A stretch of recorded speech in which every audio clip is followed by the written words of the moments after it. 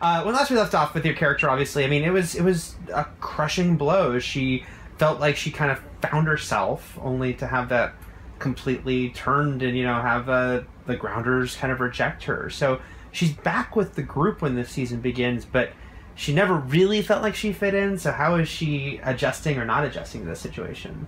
Well, a lot of things have changed for Octavia in season 3. She's at conflict with herself. They're at conflict with each other. Her relationship is having issues. For the one person that's really ever only accepted Octavia for who she is. So there's a lot of ups and downs with her character, and it's a crazy ride. You're gonna have to tune in to see what happens. I feel like I was thinking about the fact that, obviously when Lincoln was introduced, he went through some issues adjusting with this group too, and then they never really were just around with everyone. There were so many times when they were kind of split off and he was taken.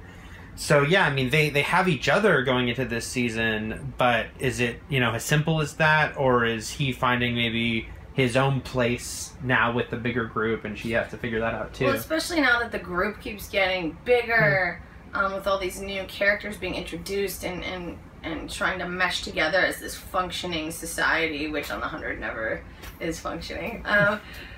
That's Lincoln included.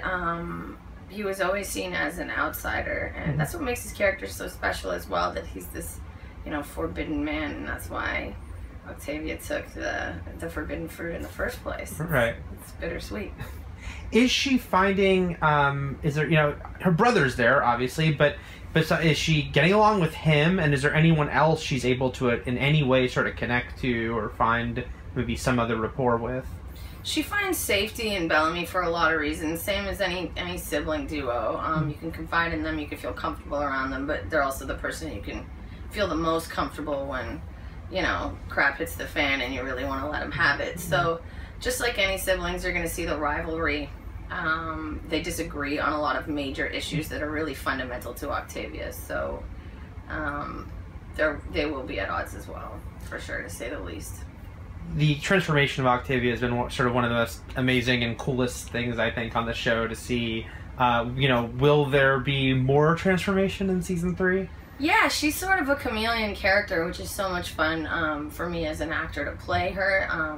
Just because I never put her in gear and just continue to drive forward. She's always evolving, which I really appreciate of the writing with Octavia. Plus I get to swing swords and ride horses, so my job's pretty cool. You kind of led me into my next question, which is, the action side of it. I mean, you had that awesome moment in the finale, the sliding down on your knees down the hallway. Is this show continuing to kind of throw things at you action-wise? Yeah, my stunt repertoire of skills that I just have in my back pocket that I've learned and taken from this show is really amazing, and something I pride myself on to be doing on my own action, because it's fun. I'm a big kid at heart, and I've always been an athlete and love to play sports, so I'm always down to get dirty and roll around in the mud for the show or do whatever is necessary. It's fun.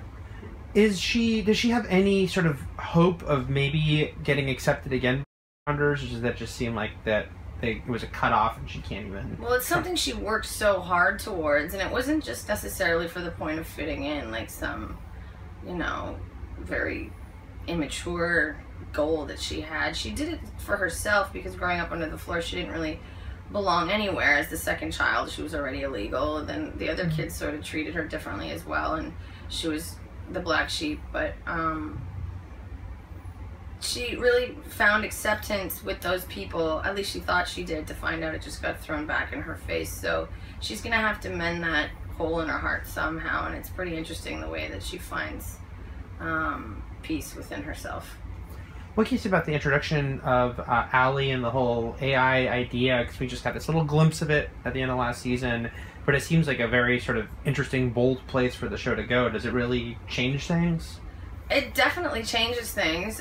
Changed things for me, because I've never been into sci-fi whatsoever. I don't like Star Trek, I don't like Star Wars, I like the stars at night when I'm around a campfire, and that's about it. Nothing on TV. So it was a little confusing for me at first, but I think it's just, really goes to show you the different levels and layers that this show really has, that we just have the ability to shock the viewer and take the stories with a heart left or right, and keep expanding this phenomenal world that the creators have made for the viewers. Mm-hmm.